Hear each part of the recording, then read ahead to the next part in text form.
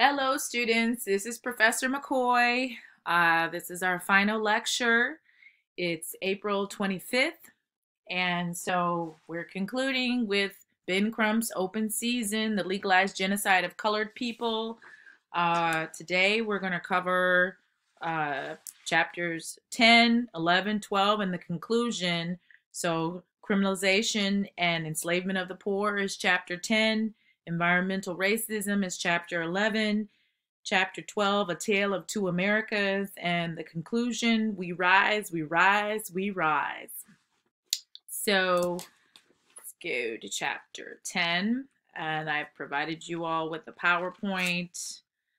Make sure you pay attention to those PowerPoints because as far as the final exam, that's, it's going to be a big source for the materials.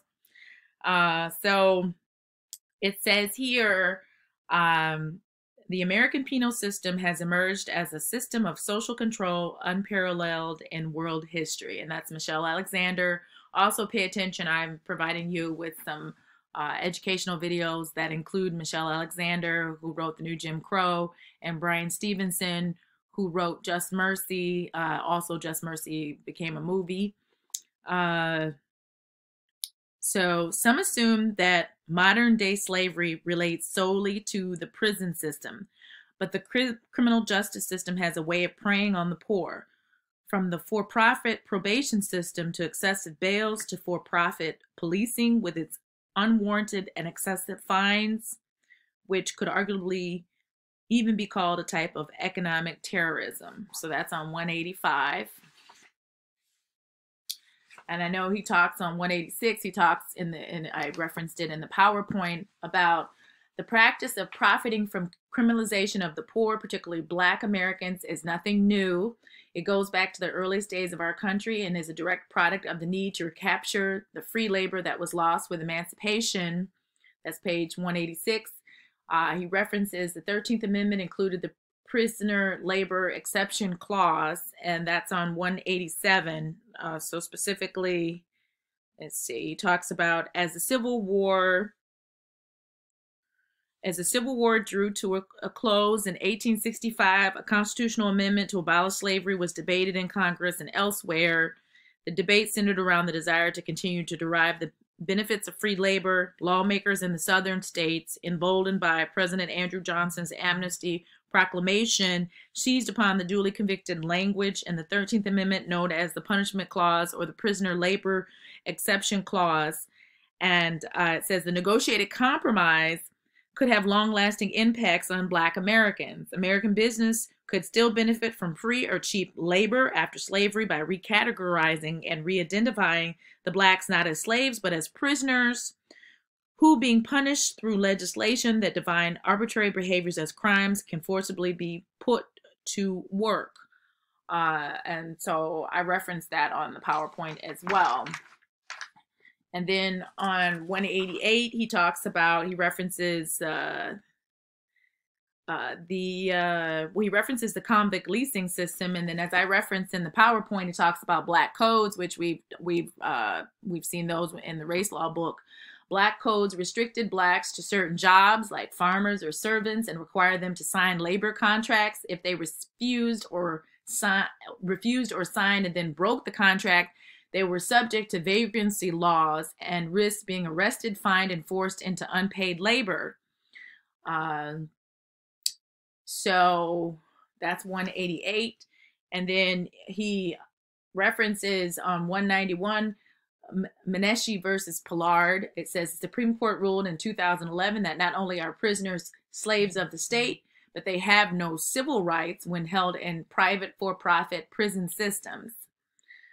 And then he says, let's see, I'll talk about some other stuff. On 190, he talks about how the courts refused to intervene in the new system of slavery or to find violations of African American rights, and they continue to turn a blind eye today.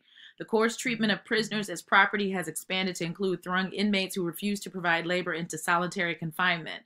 In McKeskey versus Collins, decided in 1990, Frank McKeskey and 3 other inmates sought the court's intervention after being placed in administrative segregation, solitary confinement, for refusing to be forced into indentured servitude by prison work assignments that provided no minimum wage. So basically, it's in slavery. The Fifth Circuit Court of Appeals affirmed the state ownership of prisoners and held that the refusal to follow the established work regime is an invitation to sanctions. And later on, he talks on 191 at the bottom of the page. The incarceration rate represents the number of people in prison per 1,000 of population. As of March 2019, the incarceration rate in the United States was 698 prisoners per 100,000 U.S. residents. Although the United States is only 5% of the world population, it incarcerates 2.3 million people, which is 25% of the world's total prison population. This is more people than any other country in the world at a rate that is 5 times higher than most other nations. Private prisons are financially incentivized to push those numbers even higher for financial gain.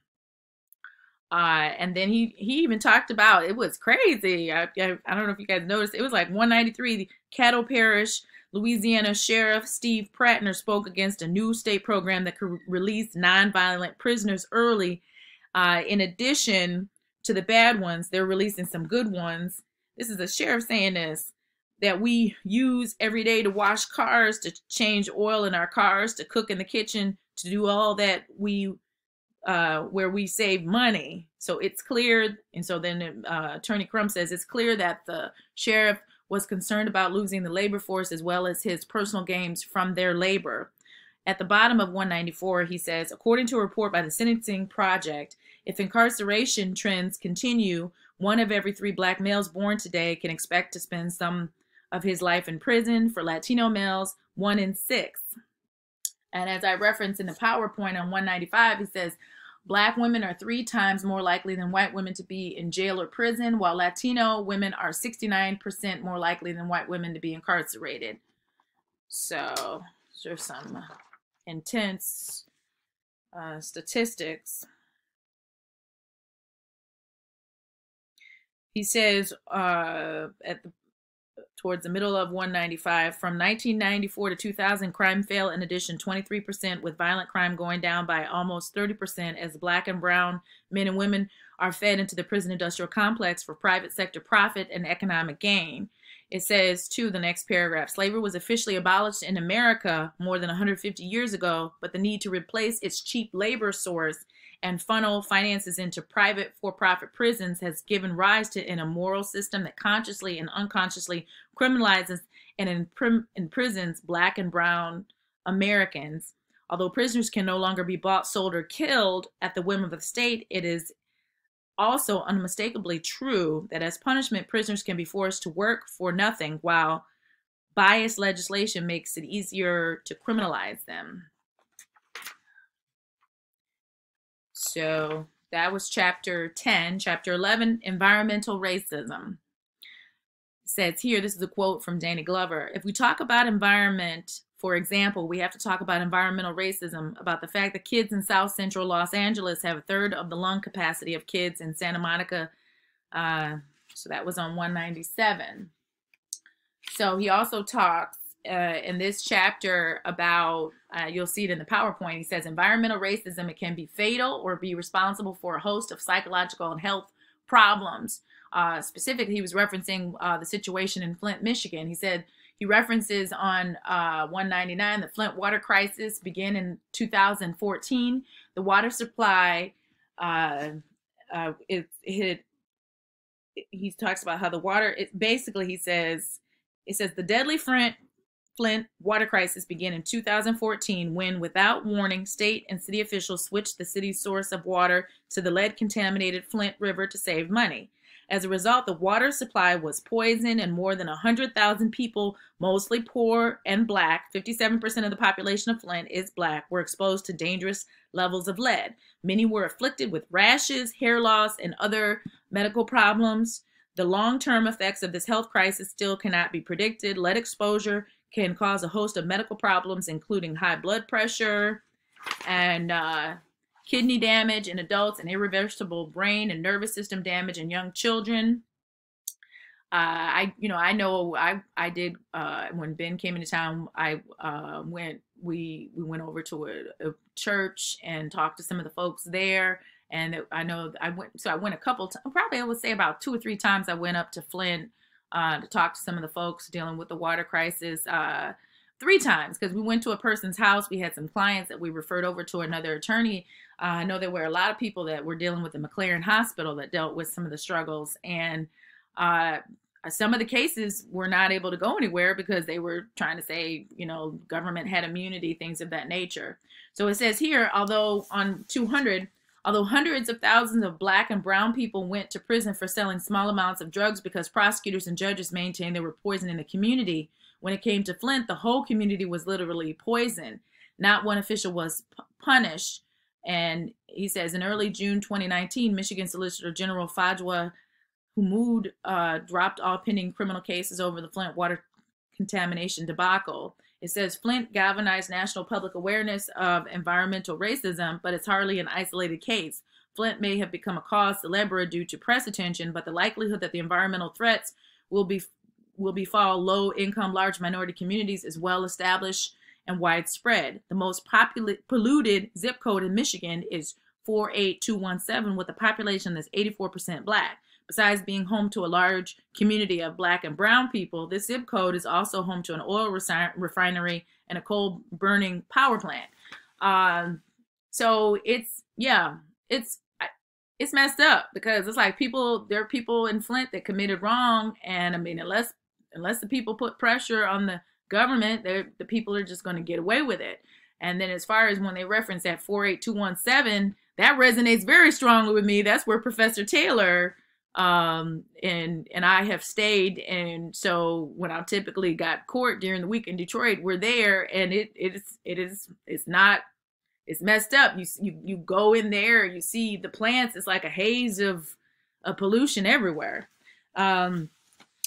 So 2001, page 2001, he says, numerous reports, this is the bottom, numerous reports have established that incidents like these and what have happened in Flint are common. Among the findings, Black Americans have higher exposure rates than whites to 13 of 14 monitored pollutants, and Latinos have high exposure rates to 10 of the 14. Black and brown children who live in urban areas are far more likely to suffer from lead paint poisoning. More than half of all Americans who live within 1.86 miles of a toxic waste site are Black or brown. It says, in fact, according to a 2014 study by 3 environmental groups, more than 134 million Americans live in dangerously close proximity to 3,433 facilities that store or process hazardous chemicals. This is on page 202. The report, entitled Who's in Danger? Race, Poverty, and Chemical Disasters, found the residents of the zones are disproportionately Black or Latino. The percentage of Blacks living in such places is 75% higher than the U.S. as a whole. The percentage of Latinos living in such fence lines areas is 60% higher than for the U.S. as a whole.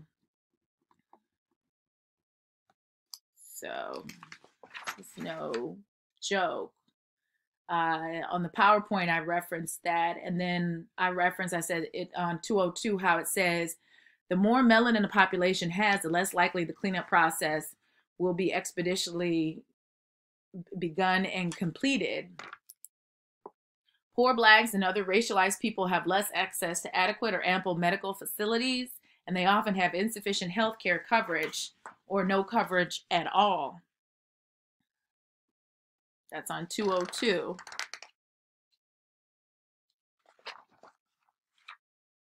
He references on 203, he says, legal precedents leave virtually no room for lawsuits to succeed based on the obvious phenomenon of environmental racism. The concept of equal protection under the law seemingly would apply, but courts have ruled that anyone basing an environmental racism lawsuit on the concept would have to show the polluter intended to harm people of color, a virtually insurmountable hurdle.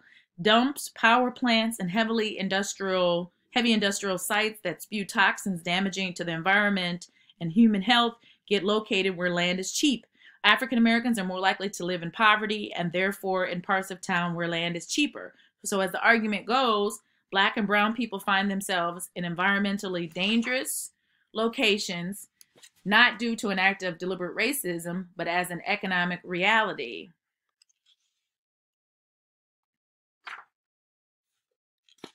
And then he further talks about, let's see.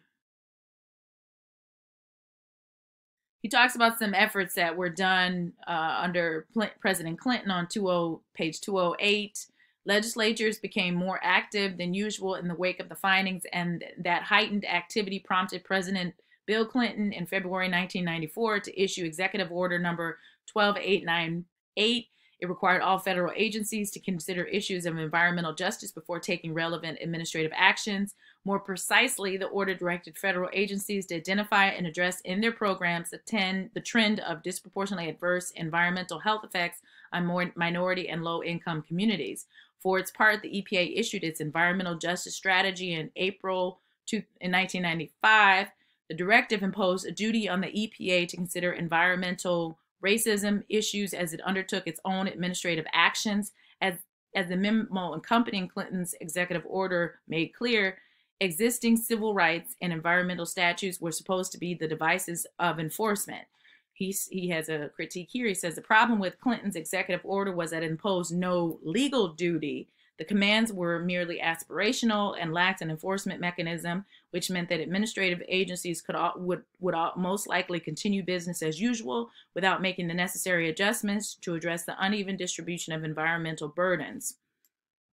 He also says here, he just talks about some of the difficulties that, how it says, true, it's the purpose. The EPA did attempt to follow through when in 1998 it issued the interim guidance for investigating Title Title 6 Administrative Complaints Challenging Permit. The procedural step-by-step program was created in response to the Civil Rights Act's lack of provision for citizens to adequately fight environmental racism. It says, since private plaintiffs had no authority to end federal funding, much less bring a civil lawsuit, the burden fell on the EPA to develop a process to investigate and arbitrate complaints when companies ran afoul of the rules.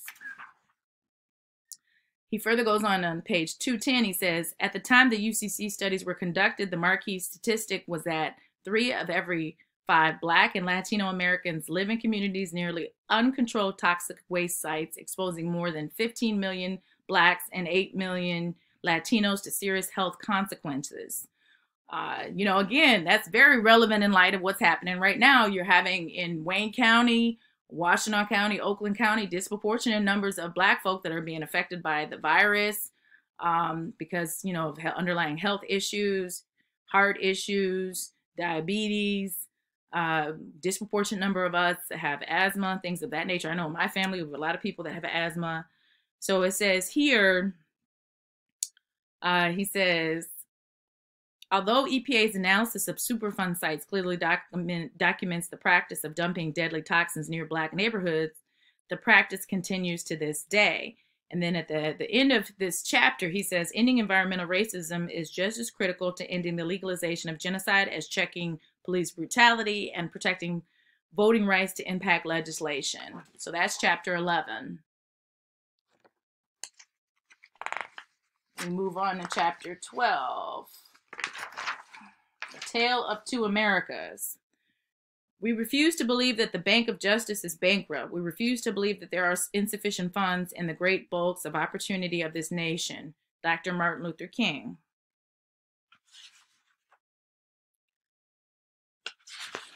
So in this situation, he references this experience as the experience of LaChandra Ellington, who was a 36-year-old African-American mother of 4 who was charged with fraud after filing bogus tax returns.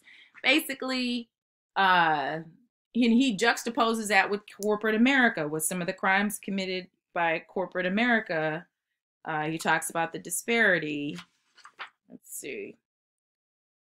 He talks about what happened with Countrywide on 214 and, subsequently became Bank of America. So he talks about corporate America is able to get away with fraud. They get charged, but then he talks about how the jury found Bank of America guilty for fraud and ordered them to pay $1.27 billion to the government, but then the judgment didn't last. On appeal, a court overturned the $1.27 billion award on the bizarre legal theory that Countrywide hadn't originally intended to commit fraud.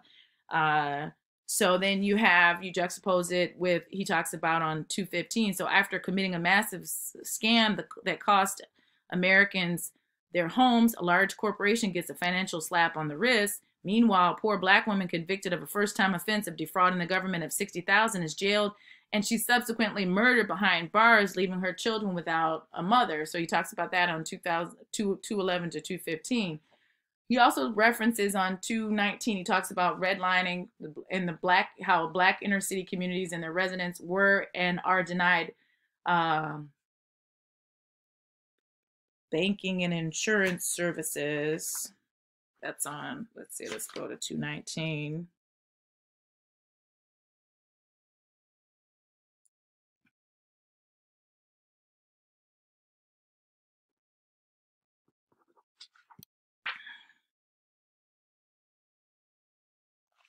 He also talks about some of the successful cities, Tulsa, Oklahoma, how blacks were doing well, and how there was some kind of dispute about it, an allegation about some inappropriate situation with a white woman, and how it turns into a massacre of black folk.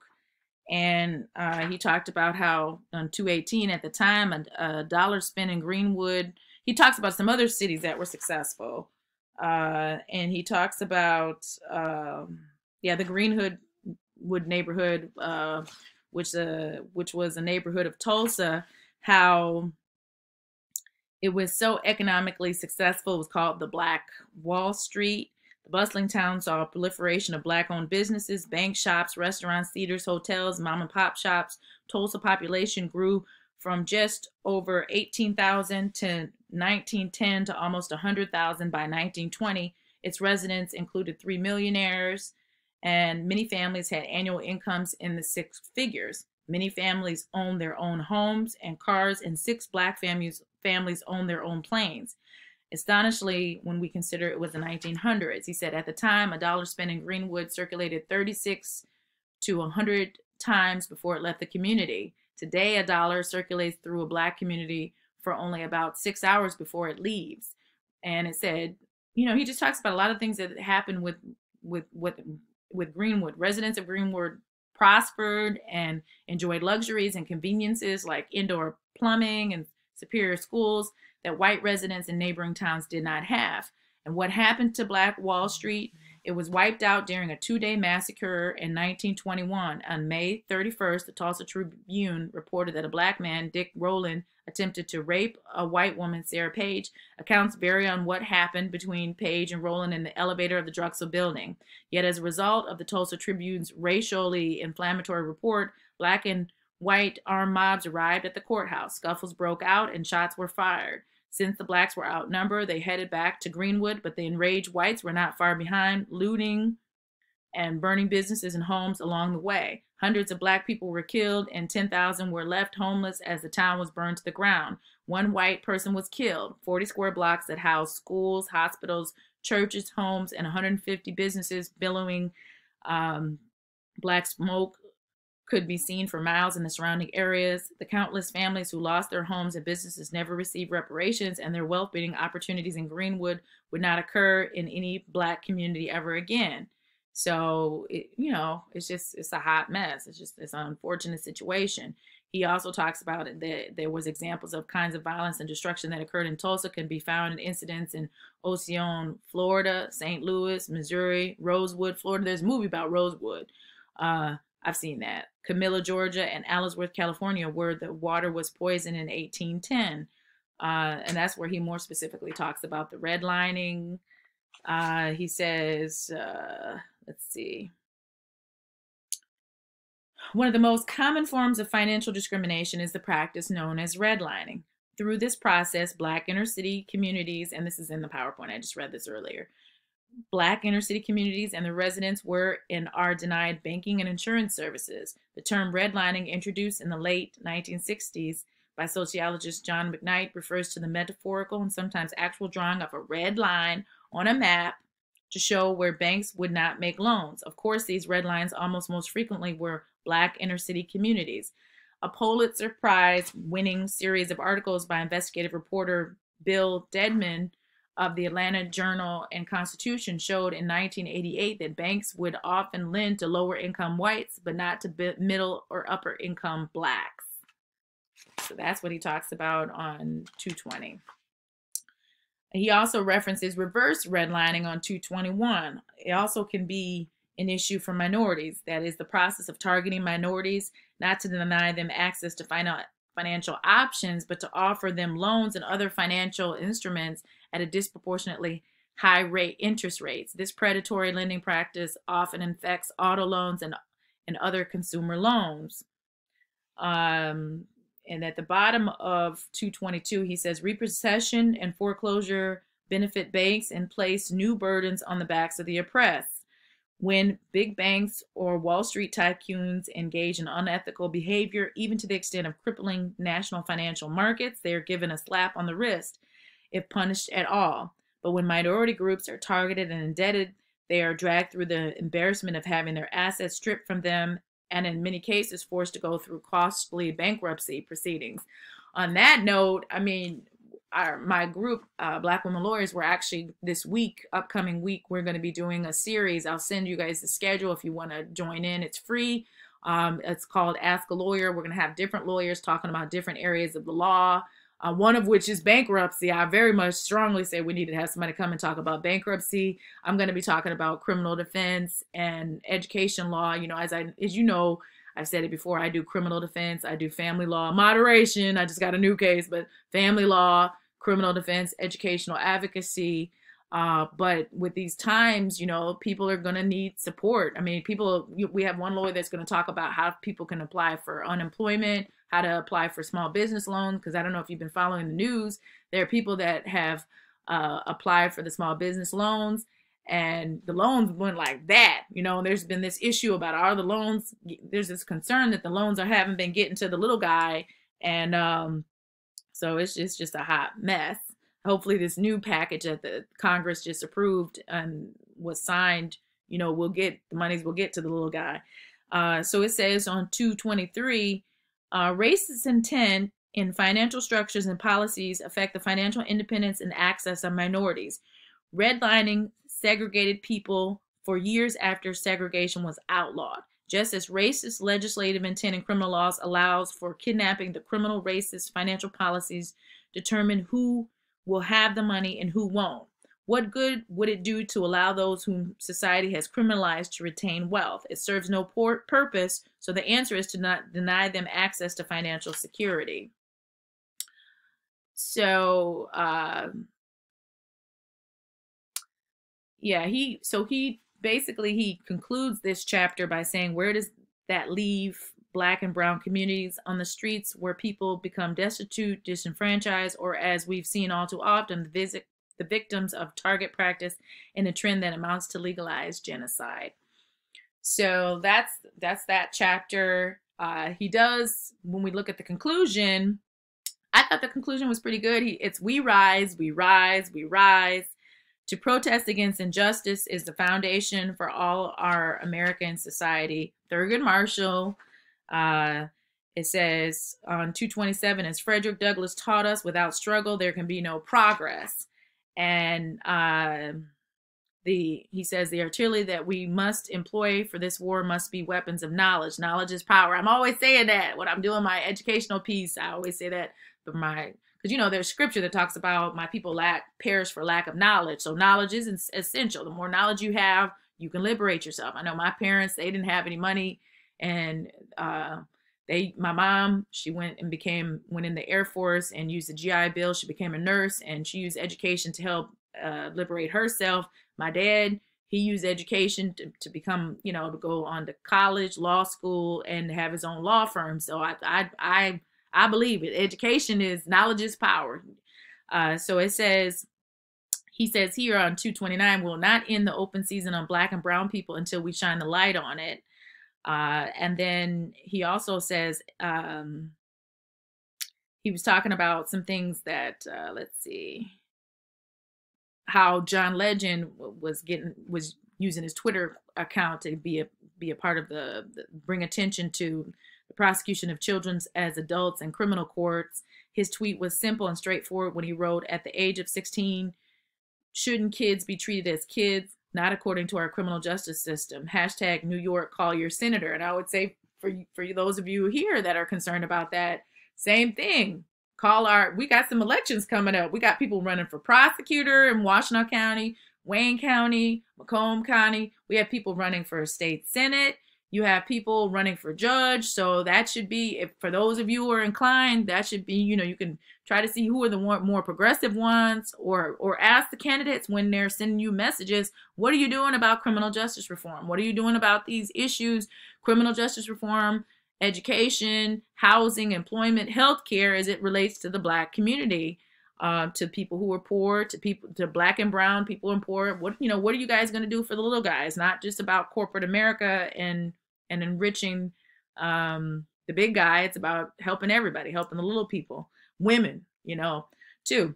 So he talks in this conclusion about how he says, first, admit the problem, call out injustice, hold the powerful accountable, share information, change the focus from criminal justice reform to criminal justice transformed, see that our communities are represented in the structures governing them, rethink incarceration, change the mission of policing, amend stand your ground, end voter suppression, end environmental racism, make access to critical financial support a priority. And he ends it, he says, truth is light, truth is knowledge. We must speak truth to power. America, we rise, we rise, we rise. So that's Ben Crump's open season. I hope you enjoyed it. I enjoyed it. Yeah, I sent you guys some videos to watch. It's some where you could TED Talks from Michelle Alexander, who wrote The New Jim Crow, and Brian Stevenson, who all, they all share this vision about criminal justice reform, of what can be done. So this book, it's been great. And, we've had it with our other book, with the race law book. I think that the two books are very good complements to each other.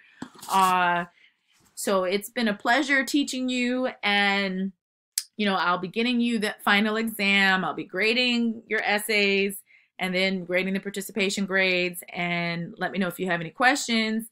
Let me know if you want to know about any kind of, I have been getting some messages about, if you want me to look into any kind of online internship opportunities for you, just let me know. Yeah, I've had some friends and family that have been struggling. I have an uncle right now that's in the hospital, so we've been holding him up in prayer. I have my friend, she's actually, one of my, it's my mentees, her niece is having some struggles, and so she's got to go down to Florida to help her, so we're holding her up in prayer. So we've been praying, and, if you want to keep up with what I'm doing, I'm on, after this is done, you can follow me. I'm on Instagram, Twitter. I'm working on Twitter. I'm working on it. On Facebook, I'm more active, so I'm getting there. I'm trying to keep up with y'all younger folk, your younger minded folk with the technology. So everybody be blessed, stay safe. Let me know if you need anything. Also, I have a firm, I have a law office that's over, we're in Ann Arbor. So I haven't really been over there because I've only go there a little bit, but when things get better, I'm there. So if you ever just call me or just show up, I may be in court, so it's better if you text me if you want to come by and visit, or you need anything, just let me know. Okay, you all be blessed, and I'll talk to you later.